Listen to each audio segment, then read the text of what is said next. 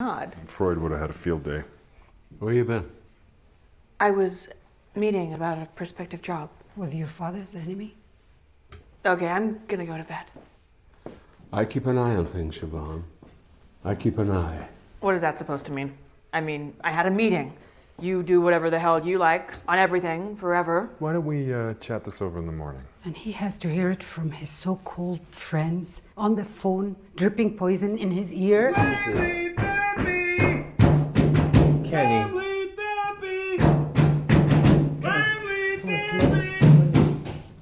Hey! What up, motherfuckers?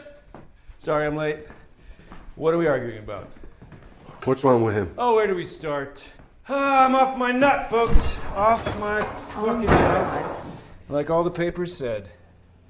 Your dreams have come true. Congratulations. Hey, just so you know, I think things are good with the launch. I talked to the guy. He doesn't care, Rum. He doesn't even fucking notice. Dad, give him a high five. Come on. He's waiting. Dad? You do that to me. Ewas, I'm one Senate member who wants to fuck me ragged. On the same side as those animals that hit me with a bag of piss. It's my work, Dad. You of all people don't understand Work? that. It's rebellion. Sabotage. Oh, yeah, of course, because it's all about you. Yeah, not that I might be in agreement with his points about the purchases, or just maybe his whole philosophy. Philosophy? This is nothing but a miserable, deliberate attempt to undermine my whole business strategy. You don't have a business strategy, Dad. Your whole business model is based on seducing presidents. You're a really high-class hooker. No offense. Hey. Fuck off. You're fine.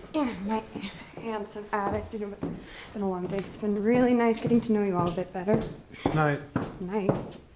I've got to say, I feel a little bit used today, Pa. Oh, for fuck's sake, not you too. Where we are and all that's happened, and then even tonight you have to go off and work? I made some calls. Jesus, can't you wait? Can I wait for you to finish a few calls? Yeah, I think so. I think so, Pa. I've had a bit of practice. Connor. Quite a bit. Connor, your father has been busy dealing with these two traitors. Disagreeing with Dad is not treason. But trying to make one of his biggest enemies president is kind of a fuck you. Oh, hey, Dad. Dad, I like those stories you planted about me. That was... Yes. You forced my hand. There it is. Yes. And he's fucking lucky that was all. What you kids do not understand, it's all part of the game. Oh, it's all part of the game. Come on, everybody. It's a rootin' tootin' super fucking fun game for all the family. Step right up. You run towards politics to prove that you're your own man. Fine. But that's not principle. You're scared to compete. You're marrying a man fathoms beneath you because you don't want to risk being betrayed. You're a fucking coward. Wow. Wow, you are just beyond.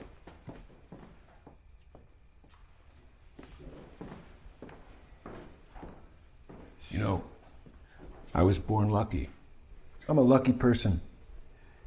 I realize that. And you're so fucking jealous, aren't you?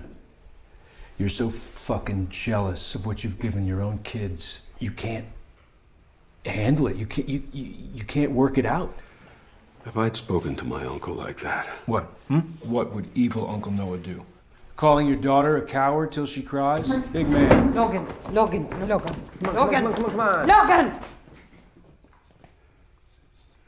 You are a fucking nobody. Fucking nobody.